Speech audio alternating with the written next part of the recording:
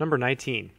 A study of the amount of time it takes a mechanic to rebuild the transmission for a 2010 Chevrolet Colorado shows that the mean is 8.4 hours. That's going to be mu. That's our mean. So mu is 8.4. And the standard deviation is 1.8. That'll be sigma equals 1.8. If 40 mechanics are randomly selected, so n is equal to 40, n is always the sample size. Find the probability that their mean rebuild time is less than 8.9 hours.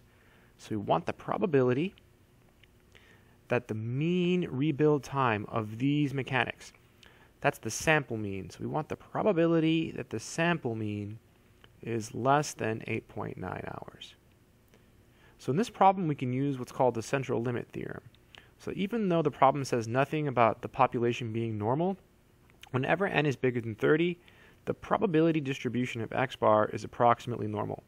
So in StatCrunch, we can go to stat, calculators, I'll just put calc, normal. But before we do that, we have to compute the standard deviation of x bar. It's sigma over the square root of n. And this is the standard deviation that's going to go into StatCrunch.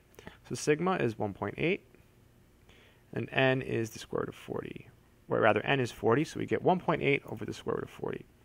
So if you put this in your calculator, you get approximately 0.2846. So this is going to be our new standard deviation, right? This is the standard deviation that we have to put into StatCrunch. And the reason we're doing this is because the question is asking us about a probability regarding a sample mean, right? So StatCrunch will require that we enter the standard deviation of the variable we're talking about. So we're talking about the sample mean. So in StatCrunch, we have to enter the standard deviation of the sample mean. So we go to Stat, Calculators, and then you go to Normal. Then you left-click on Normal.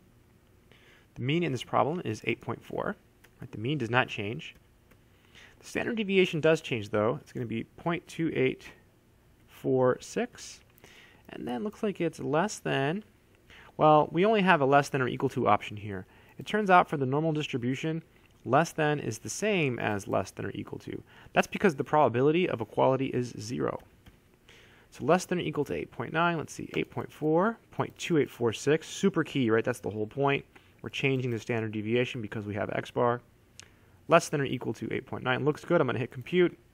0.9605. So this is equal to 0.9605.